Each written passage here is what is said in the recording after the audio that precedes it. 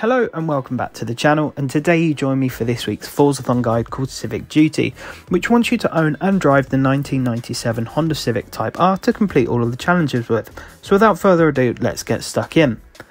Now this is a current question, the 97 Civic Type R. It will set you back 25,000 credits from the auto show if you don't already own it, or you can get one cheaper in the auction house. I've also created a tune for you guys to use. It's called Forzathon. Share code is 688572612, and this should hopefully help you out, especially with the second challenge. The first challenge here though just wants you to win 2 road circuit events. So to do this I recommend heading over to the Arch Muley circuit. This is where I have a race set up for you guys called Forzathon Easy. The share code is 1103168804, and it's 1 lap with no AI driver tars, and all you have to do is win this twice, and that's as simple as that. Very easy, and it's one of the shortest circuits in the game, so it shouldn't be too difficult to do. Now the next challenge here wants you to earn a hard charger skill. Now a hard charger skill is basically a burnout skill shortly followed by a speed skill. So to do this I recommend going somewhere with a nice long stretch of road where you're not likely to crash into anything. Then when the car is stationary, it works especially well if you've left it as front wheel drive or rear wheel drive.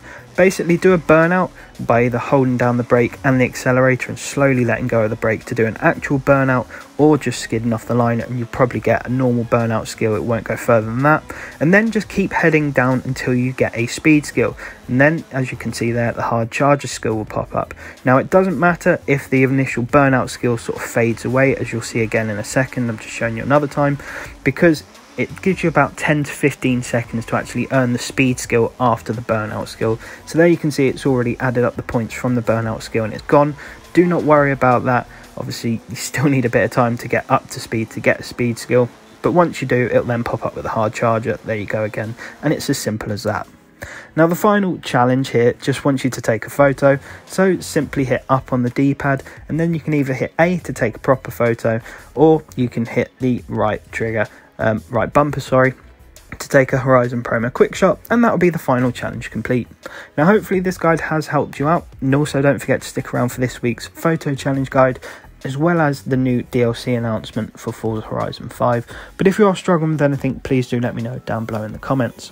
Anyway, if it did help you out, I'd very much appreciate if you could subscribe if you're new to the channel, and dropping a like massively helps me out. But apart from that folks, I want to say thank you very much for watching. I want to wish you all the best, stay safe and take care.